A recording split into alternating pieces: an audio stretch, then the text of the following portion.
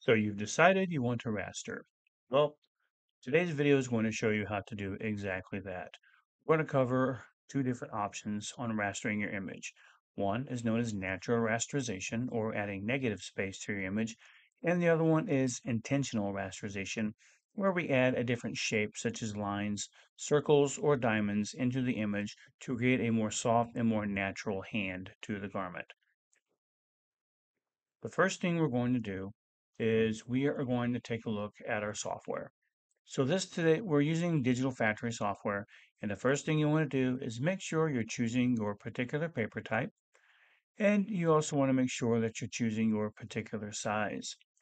We're going to start by importing our image, bringing it in, going to come over here, and we're going to bring in one of our images here. Today we're going to work with a PNG, and we're going to work with one of our favorite superhero characters.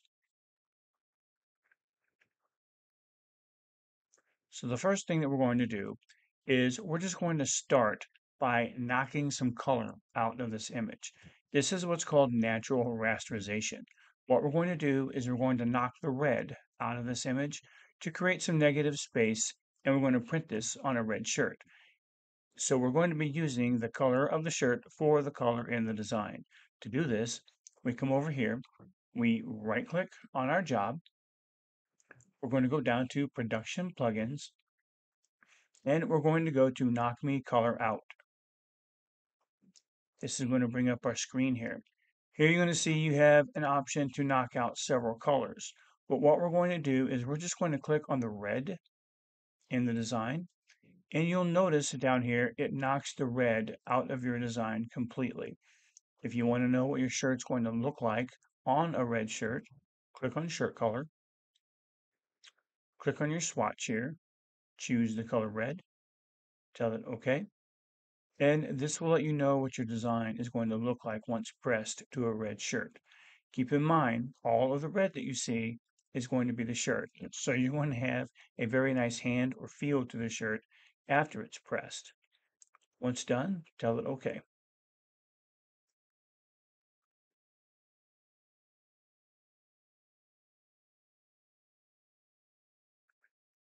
All right, you'll see now we have a preview here of our design without any red in it. Now keep in mind, anytime that you're printing a design that has a transparent background or that we've knocked color out of, you always want to make sure that you choke your image. In order to choke your image, simply click on the color adjust option down here, come over to processing options.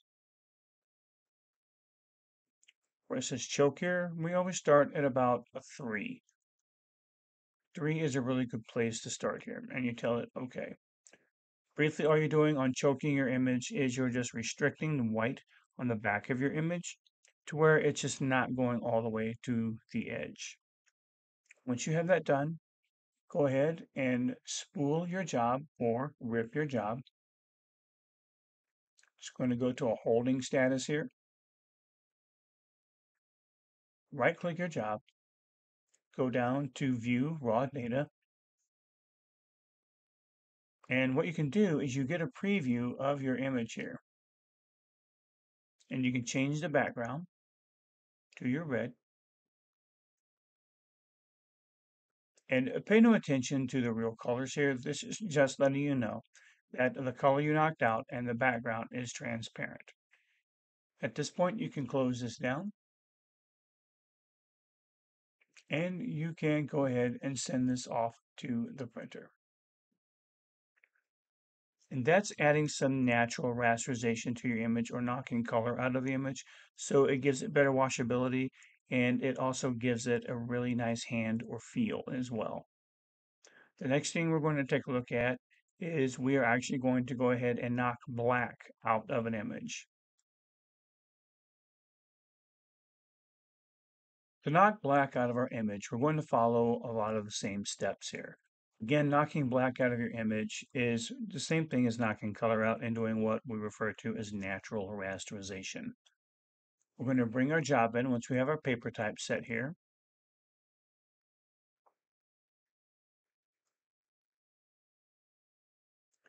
This time we're going to choose an image. that has quite a bit of black in it. We choose our image and it loads up for us.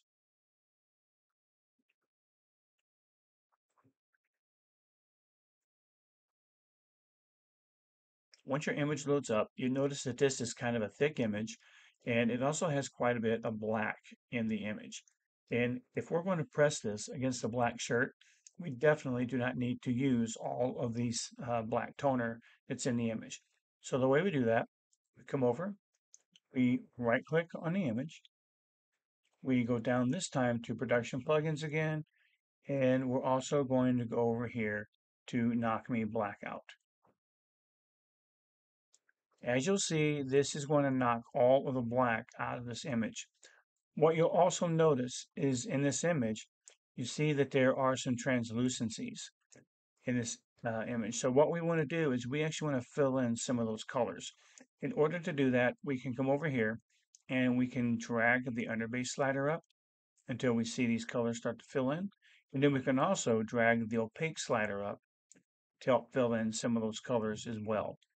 Any place you see these checkers, these check boxes, we need to increase our opaqueness a little bit so we get rid of those.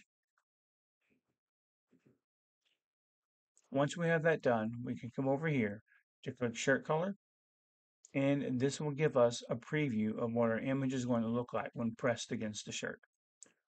Once done, we tell it OK, and now we're going to let it edit out for us a little bit.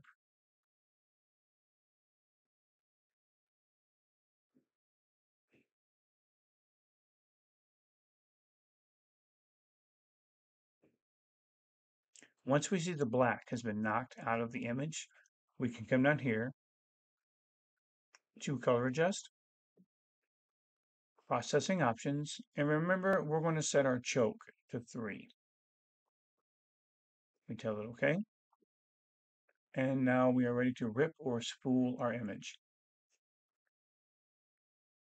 Once it goes to the holding status here, we're going to right click on our image, go to view raw data,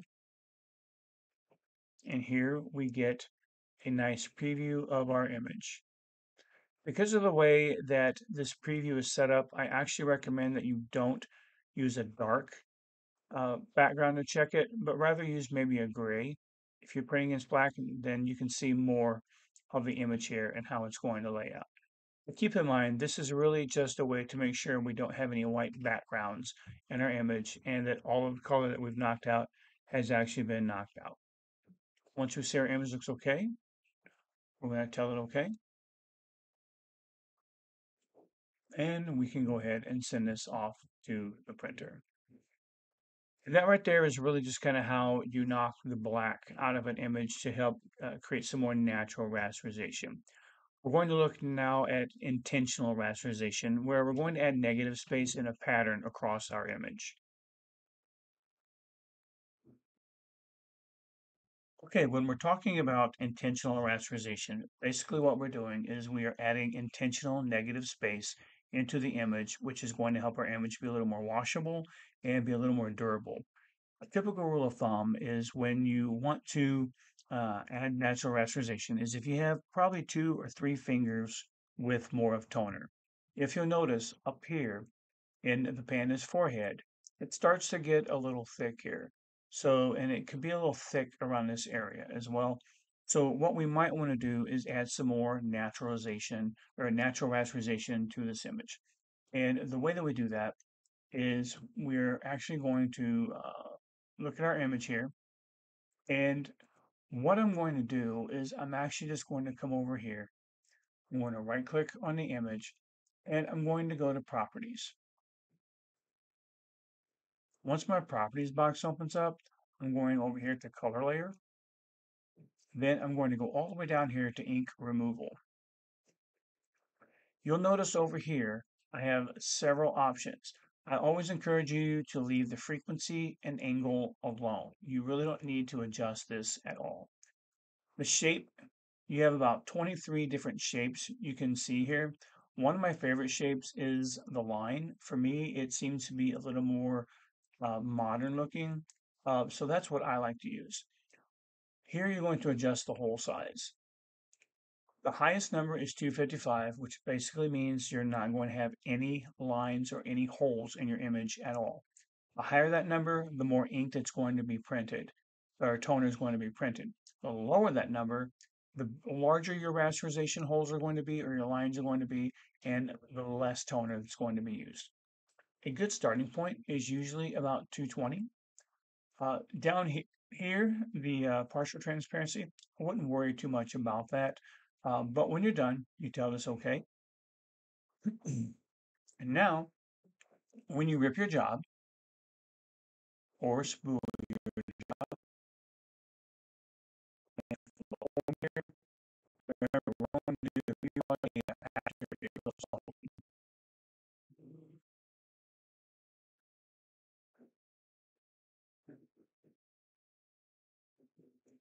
okay, we're going to right click, going to go to view raw data, and now you'll see I have these these lines in my image of negative space.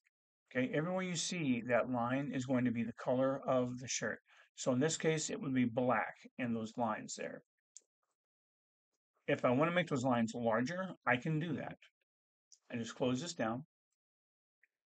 I open my job back up down here in the lower right hand corner. I right click on the job again. I go to properties.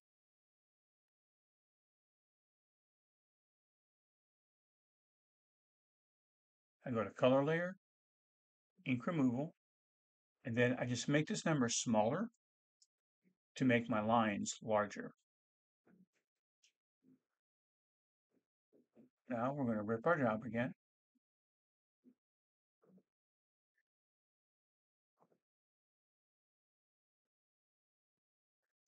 Once it's ripped, I can right click and go to view raw data again. And as you can see now, the lines are actually bigger. So you see the lines are larger now. And what I can do also, let's say maybe the lines kind of aren't what you like to do. So what I would do is I would close this again, open my job up in the lower right hand corner, right click, go to properties.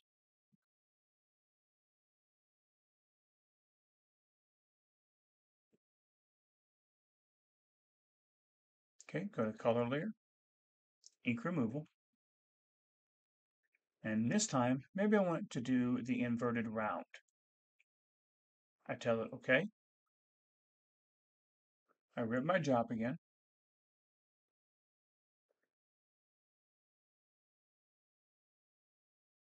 Once it goes to holding, I'm going to right click, go to view raw data. And now you'll see I have holes instead of lines.